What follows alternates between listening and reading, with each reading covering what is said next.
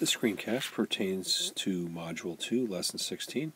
It's mostly based upon the practice set, but I do explore one of the word problems and discuss it a little bit to give you a hand in solving that problem and another one associated with it.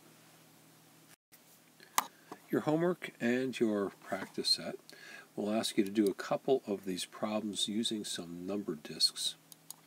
And it's not as bad as it looks. Let's give you an example. So we want to represent 500.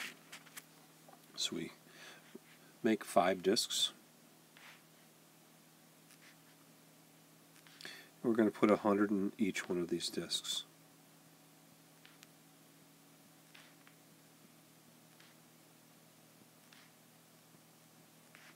We're going to take that and we're going to divide each one of these disks by 10.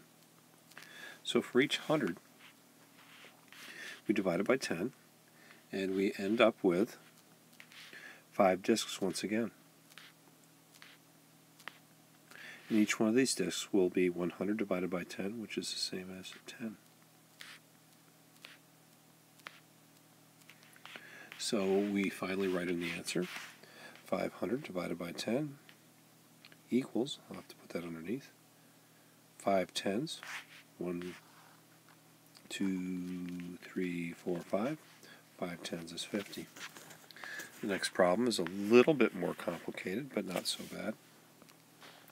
In this case, we have 12,000, and that means I have 1 10,000,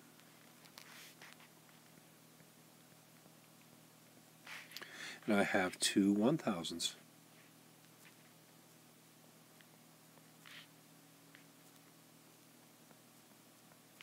I'm going to divide each of those by 100. So what do we have here? We have 10,000 divided by 100. That gives us 100.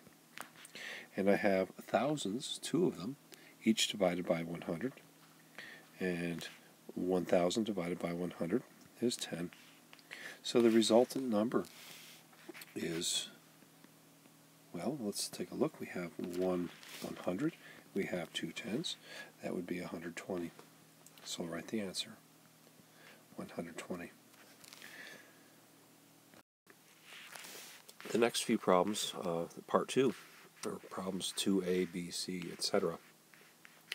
They want us to show our thinking. And to show our thinking, we need to decompose my divisor. So if I decompose my divisor, I can decompose it into 2 parts. I could say it's the same as 100 times 3, but we're not multiplying or dividing. So when I rewrite this, I'm going to start with my dividend, or my whole, and then I'm going to divide by 100.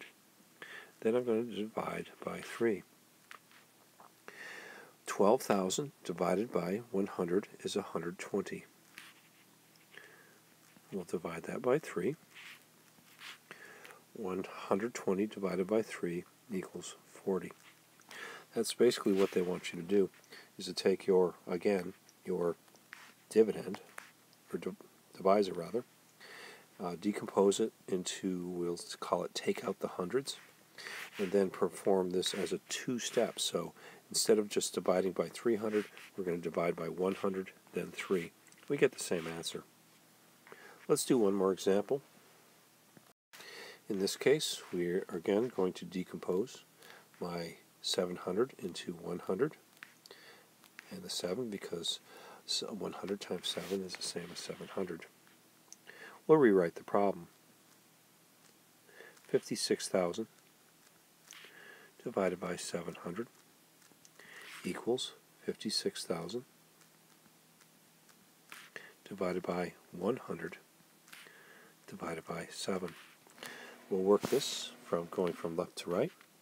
So I have 56,000 divided by 100.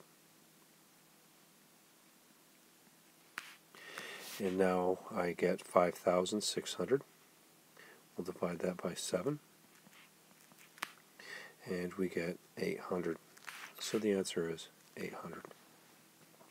Let's look at some word problems now. It says a rectangular banquet floor or hall has an area of 3,600 meters squared.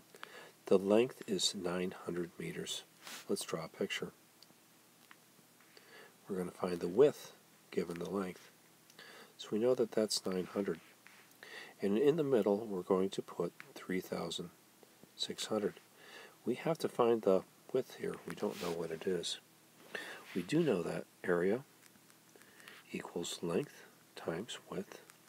So we again know that the area equals 90 times the width. When we have a missing factor, we have a division problem. So we know that the area equals 90 times something. Let's do some division. So I'm going to have 3,600 divided by 10 divided by 9. 3,600 divided by 10 is 360. Put my division sign in and the 9. And 360 divided by 9 is 40. So the width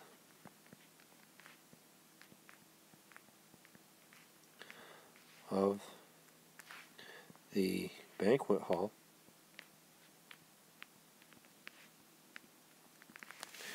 is 40 meters. We're going to use that number. We're going to go on to another problem and do the original area. So we have 3,600 again. It says it's a square. Well, what do we know about squares? The length and the width are equal. So I'm going to draw a square here. And I have to think of values. What can I multiply? What times what? Because the length and the width are the same. Well, I've got this number 36. And I can find pairs of factors that are 36, right?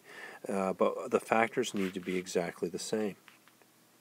So what two numbers that are exactly the same equal 36? The answer would be 6 times 6. But now we have 3,600. So equals what times what? Well, we have 3,600. If I multiplied 60 times 60, I would get the 3,600. So the length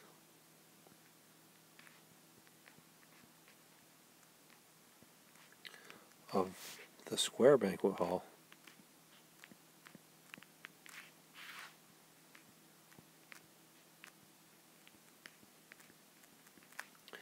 is 60 meters.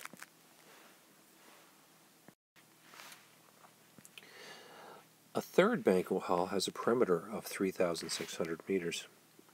What is the width if the length is 5 times the width? Things are a little more complicated here. One, we are talking about perimeter. In the previous two problems, we were talking about area. How are we going to solve that? Well, let's draw a picture. I know when I find the perimeter, I find the sums of all the sides. So I'll represent this as W, and the other side is going to be W. And the length is going to be 5 times W. So I'll just write 5 W's. Let's convert that to a tape diagram.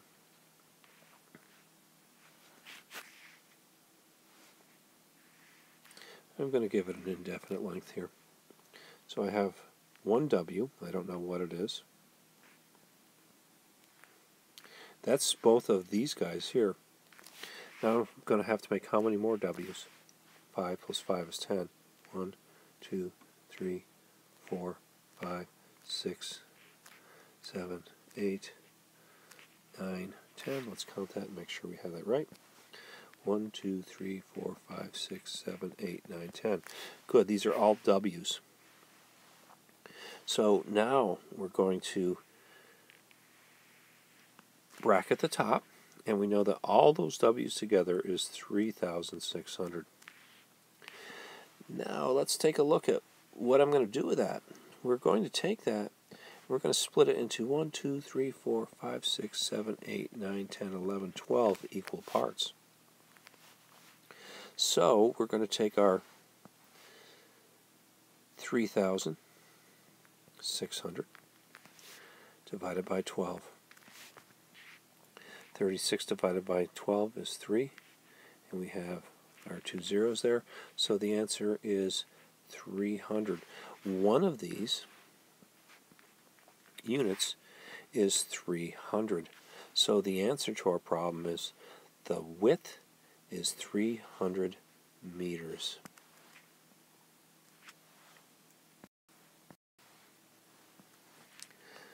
Over the course of a year, a tractor-trailer commutes 160,000 miles across America. Assuming a trucker changes his tires every 40,000 miles, and that he starts with a brand new set of tires, how many sets of tires will he use in a year? A lot of kids get confused. He starts with a brand new set of tires. Let's look at what that means. It means he's got brand new tires here, and he can go 40,000 miles. So we're at 40,000.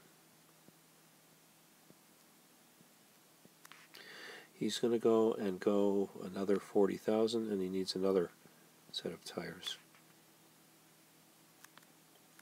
Once again, 40,000, and he gets yet another set of tires.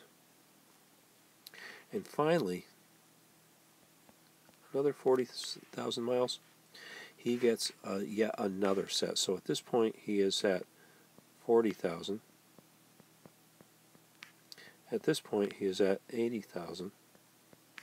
At this point, he's at 120,000.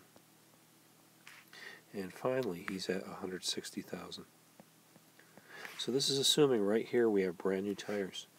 I've really kind of given away the answer here. But I wanted to show you conceptually what's going on. And hopefully you can apply it to the next problem, which is 4B, without my assistance here. So go ahead and go at it.